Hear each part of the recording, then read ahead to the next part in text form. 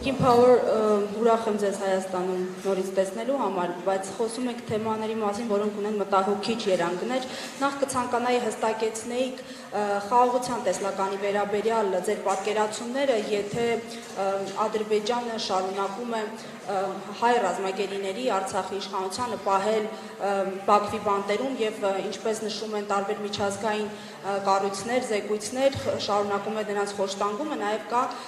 էթնիկ զտման հանգամանքը, որի իրավական գնահատականը դուք դեռևս չեք հնչեցնում, այդուհանդերձ ակնհայտ է 100,000-ից ավելի հայեր Արցախից բռնի տեղահանվել են եւ եկել են Հայաստան։ Եվ իմ հիմնական հարցը ձեր խոսքում դուք բարբերաբար խոսում եք ժողովրդավարության մասին, Հայաստանում ժողովրդավարության առնչության առաջընթացի մասին։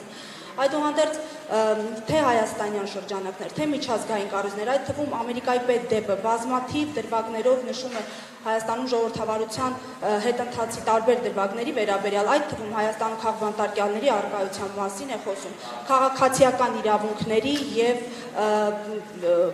խոսքի ազատության սահմանափակման մասին, քաղբանտարկյալների մասին ես շարունակում եմ բանտերում մնալ նախկին իշխանության ներկայացուցիչներ Արմեն Աշոտյան, Մամիկոն Ասլանյան, Նարեկ Մալյան եւ այլք։ Այս առնչությամբ ինչ դիտարկումներ ունեք։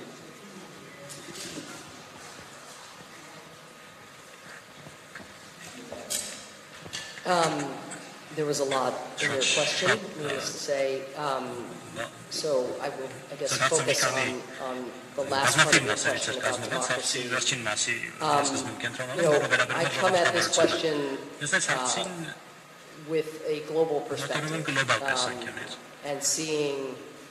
a very significant backsliding or setbacks for democracy all around the world, and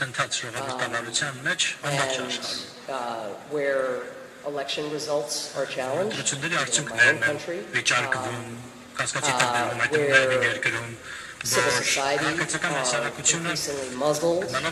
where gatherings like this one cannot occur, where citizens like you cannot criticize their government for fear of getting locked up. And so, in no way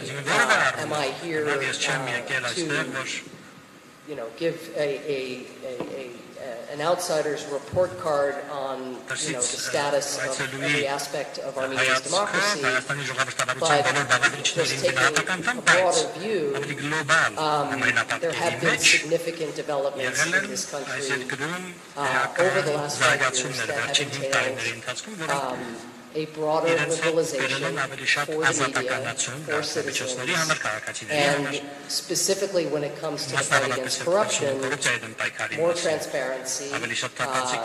an effort to get access to the assets that really belong to the people of Armenia, but that have been stolen in the past by people who did not put the interests of the Armenian people first. So, it is absolutely, valid for citizens of this country to be raising concerns along the lines that you have described. I think our approach as USAID is not to back any particular individual or government, but rather look to see, is there something that the United States can do to strengthen the institutions, to strengthen the checks and balances, to broaden the space where criticisms of this nature can be lodged. With regard to the peace process, I would just say that all of the issues that you have described are issues that will have to be addressed if there is to be a lasting peace. I am in Armenia, I'm emphasizing the benefits of peace here in Armenia,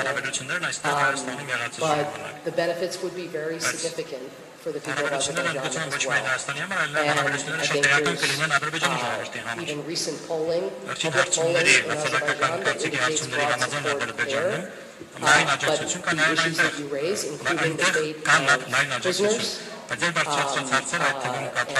treatment of prisoners, and we call for humane treatment and the rights of those prisoners to be respected and fair trials to be held. All of those issues will have to be addressed and progress will have to be made.